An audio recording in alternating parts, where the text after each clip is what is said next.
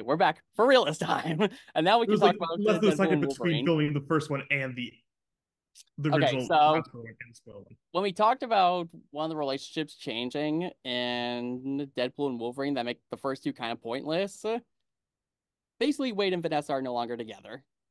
Yeah, which is a bummer. I love them as a couple. I know, it's like, and I wanted to make the comparison to Alan Grant and Ellie from Jurassic Park. Like they were really good as like a couple, but then you just split them up in the third movie. It's like, okay, well, the whole point of that. Yeah. Oh, okay. And also, like I said, so that's out of the way. Let's talk about the positives. Yes. All Um, of the cameos. I think we gotta go in order. We start with the very first scene. Eh, Okay.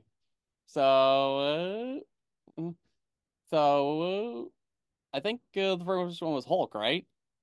No, no, but go back to the very first one with the opening credits.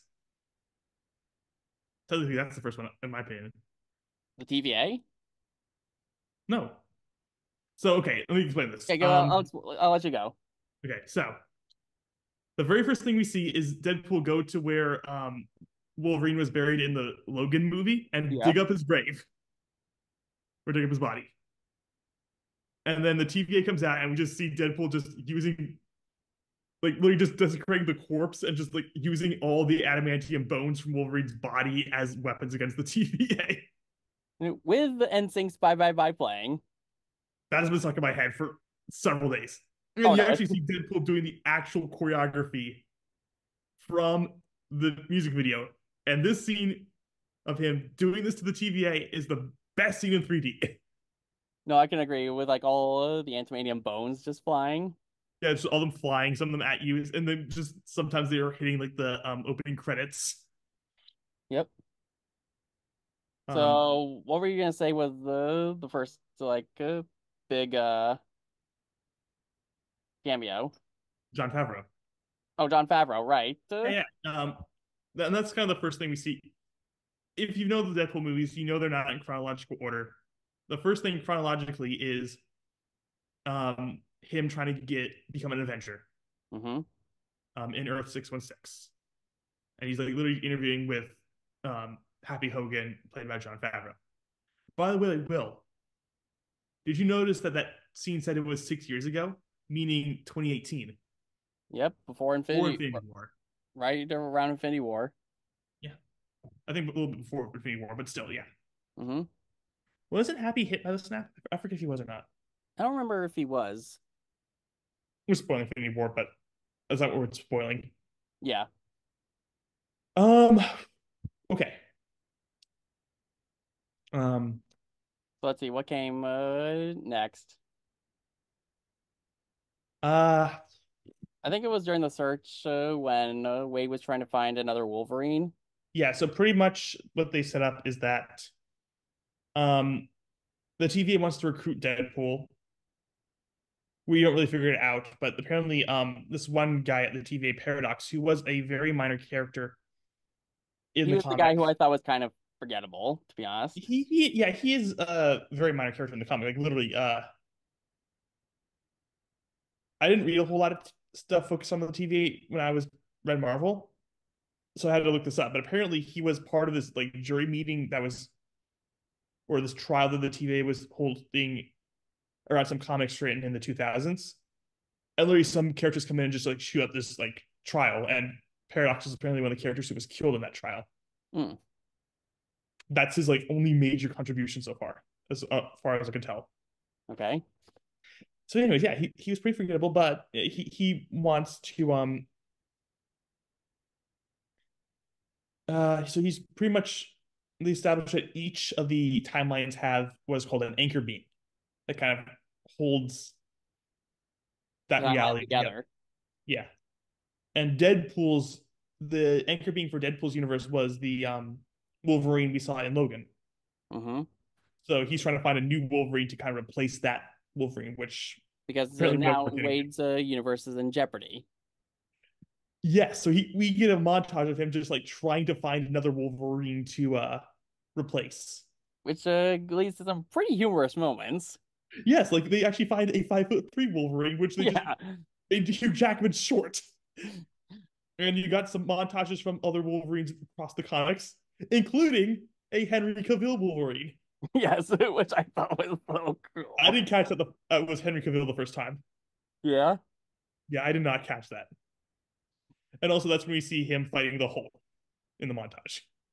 Or Oh yeah, we don't see the Hulk's face, but we just know it's the Hulk. yeah, pretty much. If you don't know comic books, Wolverine's first appearance had him in a Hulk comic, Hulk 180, I believe. I think so, yeah. Yeah. Where, anyways, the numbers were never my thing. I was never good at tracking the numbers That's all specifically. right. Anyways, um, we see Wolverine fight the Hulk. Wolverine's first appearance, where he fights the Hulk in this 180 comic. So they just kind of partially recreate that and just have Deadpool there. Mhm. Yeah, and then just Deadpool just gets the daylights beaten out of him every single time. Yeah. But then he finds this one Wolverine who has a troubled past because he feels like he let his whole team down. Yep. We find out more about it later. He brings out Wolverine to the TVA, and then they both get pruned. Was that the term? They get well, both get pruned. Yeah, they got sent to shoot, I'm The blanking Void, on it. The Void, yeah. where we get an awesome fight scene between the two of them. Uh, uh, oh yeah, and they're like, let's give the people what they came for with, funny enough, a 20th Century Fox logo. Yeah, there's the 20th Century Fox logo buried in the background. Which, by the way, the X is in this.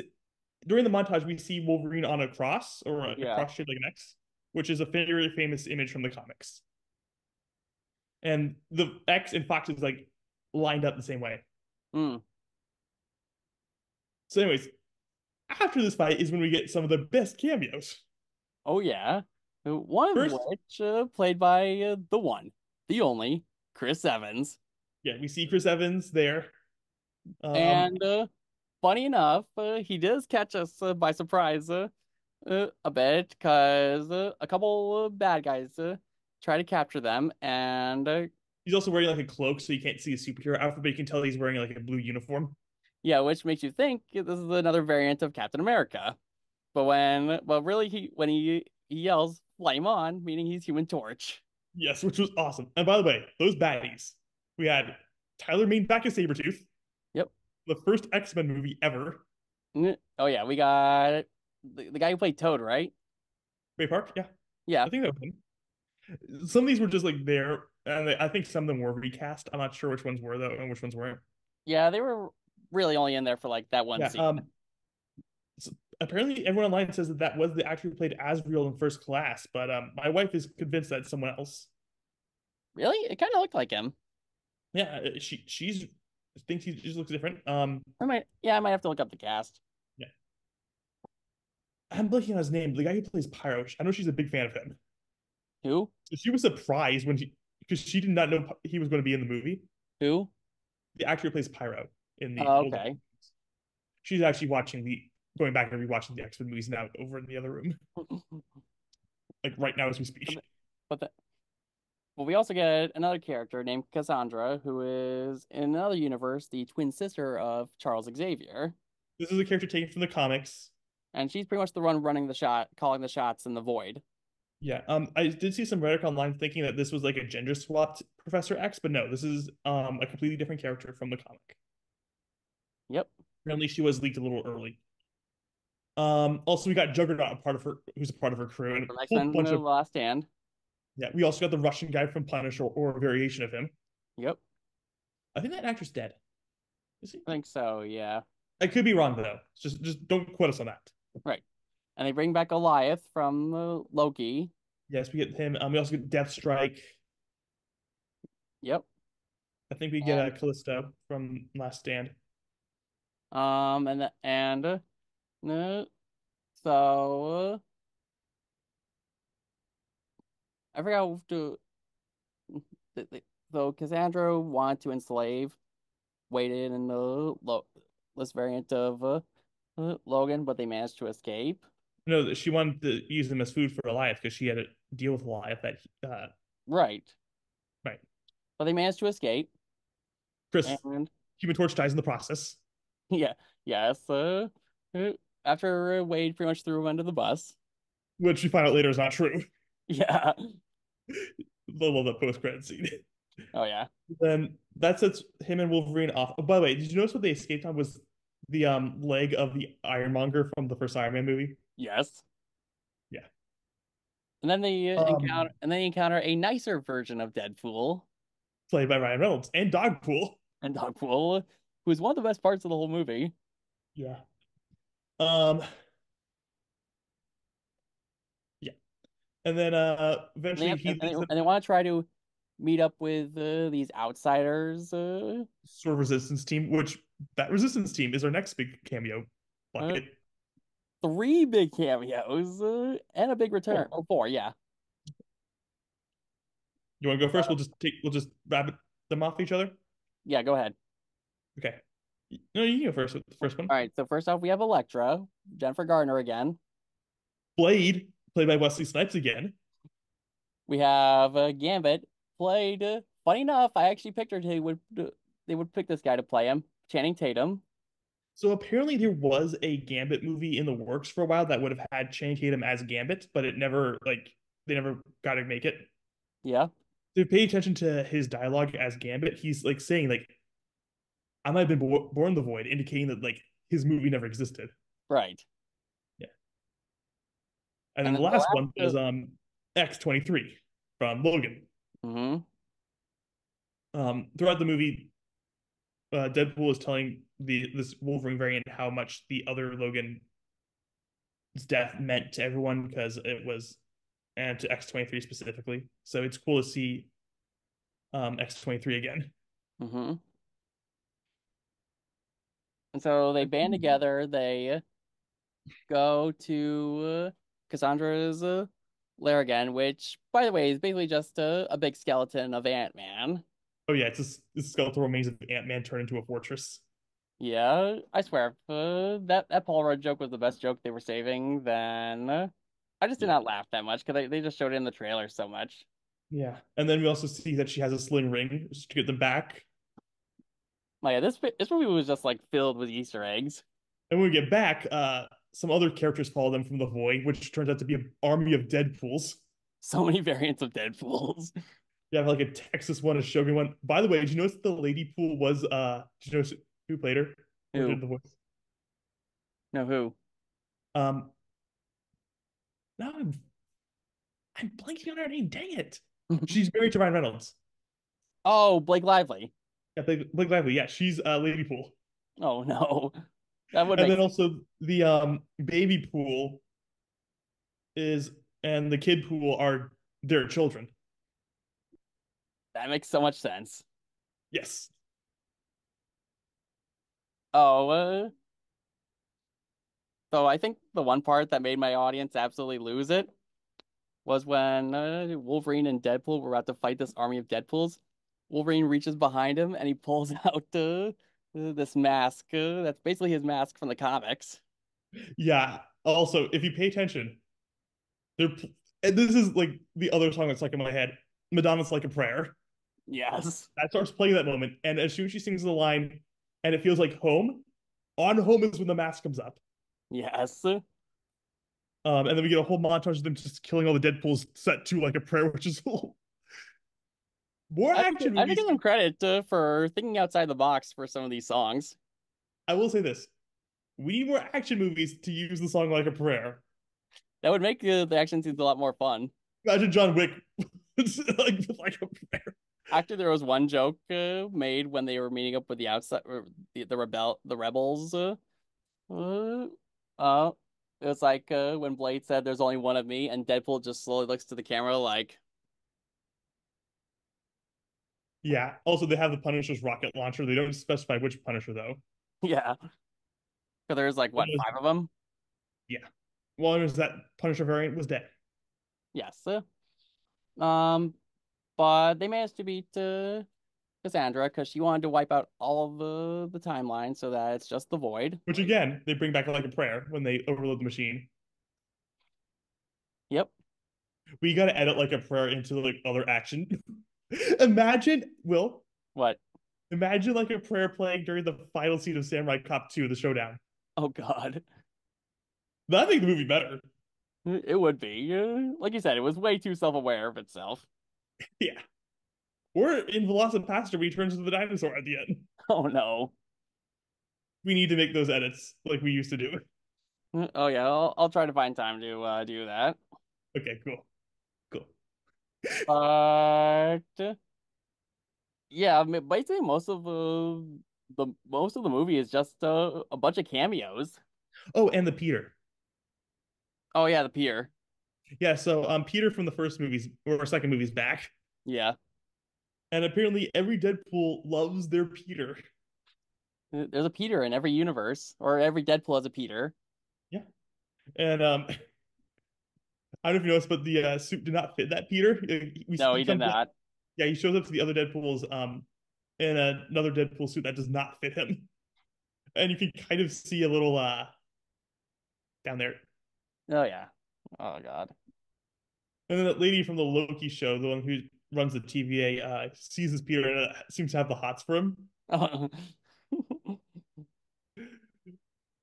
I think it was because of you know what. oh yeah, for sure. Yeah, yeah, it's a fun movie. Yeah, I really enjoyed it. Yeah. Um. Yeah, like Yeah, I think most of the spoilers were just all the cameos they had. which is the best part.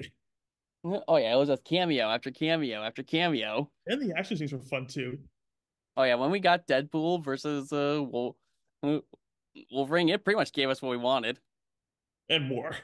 and more. By the way, have you ever noticed? And I picked up on this while watching X-Men 3 with my wife. 'Cause, Juggernaut's always taken out by the kids. Yeah, because in the Whenever X-Men he's The live Last action, Stand, wasn't the he taken kids are out by taking him like Kitty out. Pryde or something? Yeah, or the other boy Leech. Right, yeah. And then it's Yukio and Negasonic Teenage Warhead in the second Deadpool movie. Yeah, it seems to be a recurring thing with Juggernaut. Yeah, whenever he's in live action, he's gotta be taken out by kids. Yep. X-23 Yeah. takes her out in the battle, or takes him out in the battle. Yeah, and he gets taken out by X-23 in this one as well. Yeah. Which that was that was good. Oh yeah. Oh, we forgot Psylocke was a part of that group.